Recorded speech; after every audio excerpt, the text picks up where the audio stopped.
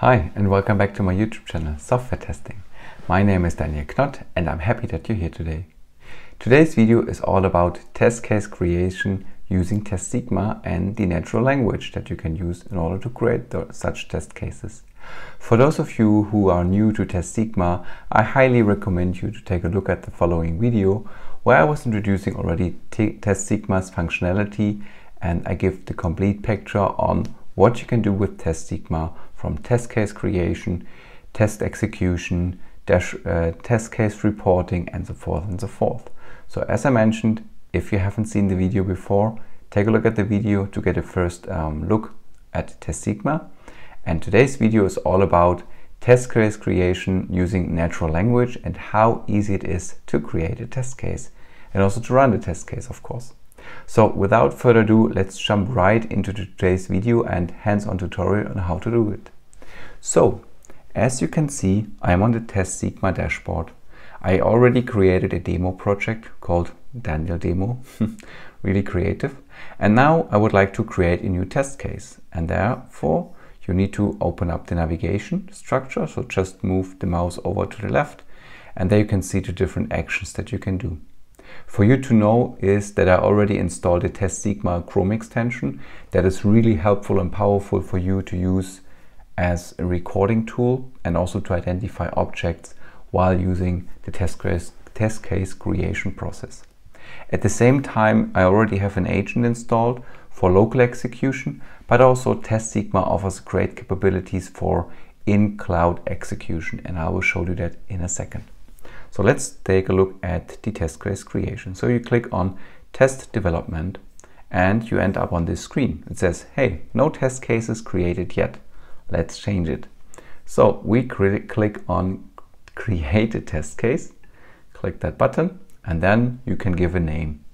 I don't know, I would like to test something on my blog, Adventures in QA. So let's enter something like search test.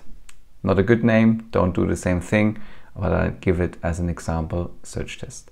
So we enter up the URL. Oh, that's wrong. It's this one. So we enter up this URL. And as you can see, Testsigma is already checking the URL if it's available for Testsigma for test case creation. That's important. It might be the case that you have an URL that's behind a firewall or is not accessible on the public web.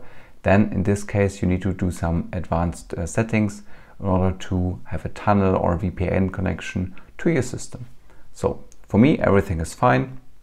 And I hit the button Write Test Manually. So we click that button. And as you can see, we are now on that screen. And we are already in the middle of the test case creation. As you can see, Testsigma already added a step. Navigate to adventuresinqa.com. So that's my URL.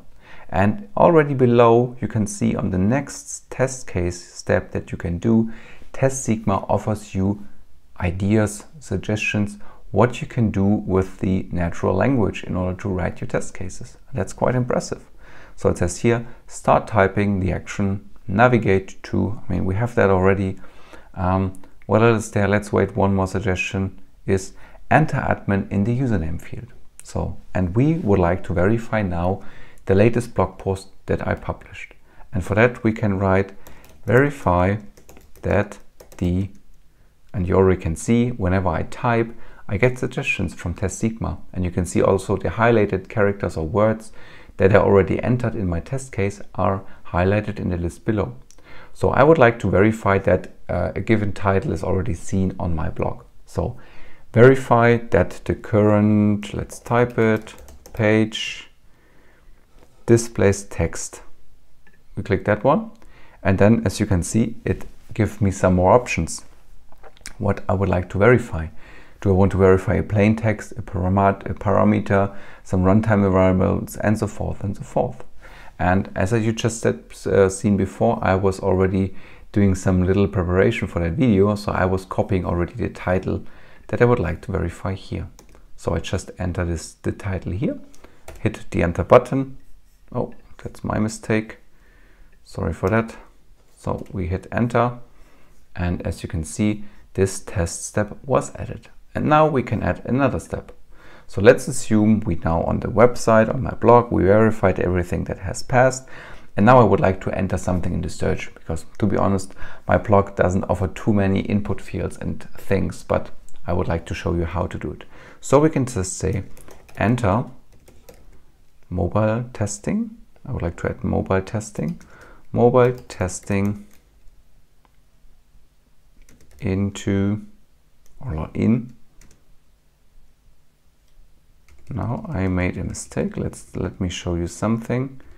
I would like to show you the suggestions. Sorry, my bad. Enter test data. This one I would like to use. Enter test data in the element field, because I would like to show you a really nice feature of the test case creation here. So as you can see again, now I get a suggestion what I would like to test. I say, okay, I would like to do plain text. So I will enter mobile testing, and then it says in the element field. But to be honest, I don't think that there is a field called element on my blog. So it's, and also maybe you can see it in the video, it's marked and highlighted as a green text. So I'm clicking on that one, and now out of the box there's a box an area for you, an element picker that comes up. And as you can see, I am already prepared something for that video, of course. I already created two elements basically from my blog. So the one is the input search and the search button. Yeah.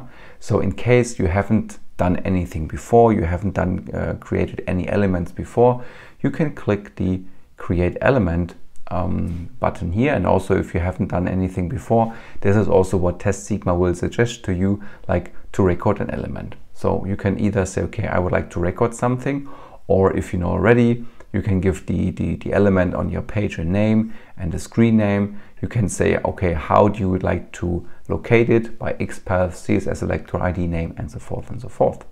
So, and if you don't know it, you can also say, okay, record element. For me, it says already, yes, I have run it already in the background. I can show you in a second. I already have the Testsigma Chrome extension activated on my tab here. So that's why you see that message. In case you haven't done so far, it will open up the following thing. And as you can see here, you go on that page and we see the record element functionality here.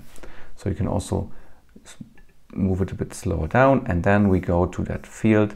So for example, you hover your mouse on the input field, and then you can see on top, oh, it's now hard for me to show you. It says as and then input search, or for in that case as input search as a button. And if you click that field, you get everything you would like to have in the capture element functionality of Testsigma. So now it says, okay, we have the input search, you can give it a name, it's located by the XPath, and so forth and so forth. And if you have to hit the capture button, you will then end up in that screen. So everything is recorded here. And the cool thing is you can define all your elements on your web application and save them within Testsigma. And the next time you would like to create a test case using NLP, you can just, as I just did before, hit click the element and then select everything from that list. So that's really super easy to do. So now in our case, we would like to enter mobile testing in the input search. So we're doing that, and you can see here it replaces automatically. So we click create, and what else we'd like to do? Now we would like to click on it, right? We would like to click on the search, so we would like to execute it. And as you can see, as I was just clicking into the fourth step, I can already see things that I would like to do. Also some suggestions based from Testsigma, and I would just click on an element. So I hit click element, and as you can see, it's the only parameter that I can add to that step. And in that case, I would like to click the search button. Add it here, and then it says yes, and then I can do the last step. So as you can see, it's really simple, and I would basically do the same thing. Verify that the current page displays text. As you see here, we click that one, and then we say, okay, I would like to add plain text, and then I would like to search for mobile testing, because this is part of the result of the headline of the executed search basically. Then you hit the create button again, it will be saved, and you are basically ready to go for execution. And you have different options, as I mentioned before. You can also run it from here, click the try runs button, or you click the same thing here, it's similar thing, or basically it shows you the same. So let's click on the run button here, and then you have basically two options. So the first one is to use the Testsigma lab, and the Testsigma lab is the cloud service of Testsigma. And it says here we can say we would like to execute on a Mac or on a Windows, which operating system version, and which browser we would like to execute. So we can basically check what we would like to have. In case, oh sorry, there's something going on in the background. In case you would like to don't execute on the Testsigma cloud, but you would like to execute on your local agent, you can click that button here, and then you get a nice information saying, hey, you need to install the Testsigma agent to run the test on your local machine. And then if you hit install, you get a subset of installation instruction on how to install the agent. I have done it. It takes a while because it downloads some gigabytes of data, but everything runs really smooth. So for that example, I will stick to the Testsigma lab. So, and as I said, without any changes here, I click run now. And then Testsigma shows you basically the run execution tab. And as you can see, it says, okay, it's booting a virtual device, or like a device, the browser that you just configured. And while it's booting, you can also see some more information, like when the test is being executed, again, some credentials, and okay, we can already see it has passed. See, it has passed. That's cool. So that's a good thing. So we did a good job here. So you can directly see the steps, which one of the steps were passing. You get the complete overview. You see some test execution details. You get some metadata as well that might be helpful for you and for your team. And you can also get some attachments. Well, there's nothing yet. You can also see the test steps, the current test steps that you entered basically. So the things that you have done. You can also watch the video. So Testsigma is also preparing a video, or it's like recording everything you're doing on the cloud as well. Now it says, please be patient, we are preparing a video. This of course takes some time, recording, saving, encoding, preparing for you, but it will be there. And last but not least, you also have logs that you can click here. There was unable to render large log files due to memory limitations. Maybe that's because I'm on the trial version here as well. So as you can see here, everything looks good. Everything has passed. But let's do a mistake now, because I would like to show you how it looks like in case of an error. So let's go to that step here. We change the plain text data, and we just remove let's do like this. Yeah. So we just manipulate the test data here. We say, okay, we run again. And it says again, we showing you up the Testsigma lab interface. Yes, we would like to run now.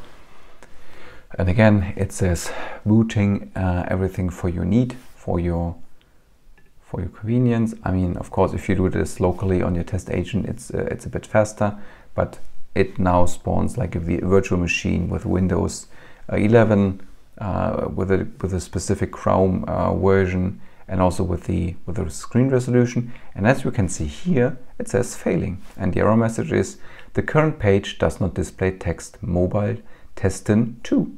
Yes, it's not there because it's not something that we entered, right? And again, you get screenshots. I mean, in this case, of course, we could get rid of the cookie banner before, but that's how it is. But you can also see like how many of the counts, how many times it basically, how many steps actually are failing. So, and with that, we can also go back. We can check the activity on the test case.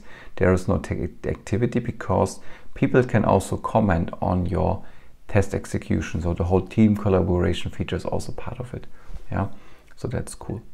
And then in the overview, you can see, okay, there is the test case. We only have one created.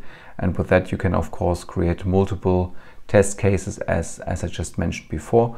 Either you do it manually using this really simple natural language, or you can also use the recorder like from the very beginning, but in the end you will also basically end up in the same interface. But as you have seen it, it's pretty simple to create test cases using NLP with Testsigma.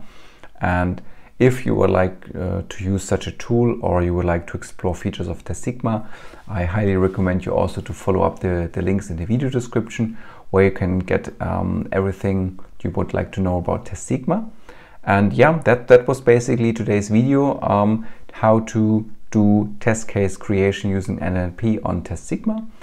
If you like it, leave me a thumbs up, leave a comment. What do you think about Testsigma and their capabilities? And as always, have a great day, have a great night, wherever you are, wherever you're watching, and see you next time.